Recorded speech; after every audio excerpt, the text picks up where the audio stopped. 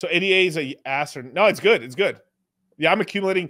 Cardano's one of those bags, like I've told you. You have time to accumulate it. It's one of those ones I've just had it on a weekly DCA, just like it's just a little love tap here and there. I'm starting to increase my DCA into Cardano because it's usually one that takes a long time for it to move, but when it moves, it fucking launches, right?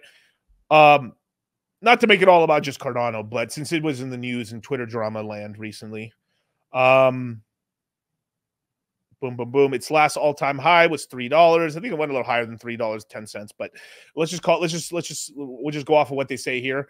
Last all-time high was $3. This has a good chance to go in $6, $9, $12.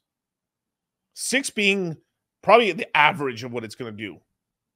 Not bad. It's at 58 cents right now. Let's call it 60 cents. Not too shabby. That means it could still 10x from here. That's just like about average, right? But more than likely, we're going to get higher percentage returns than that because the money's going to be speculating everywhere, especially when Bitcoin really breaks above this kind of $70,000 range. Remember, I don't know if you guys remember.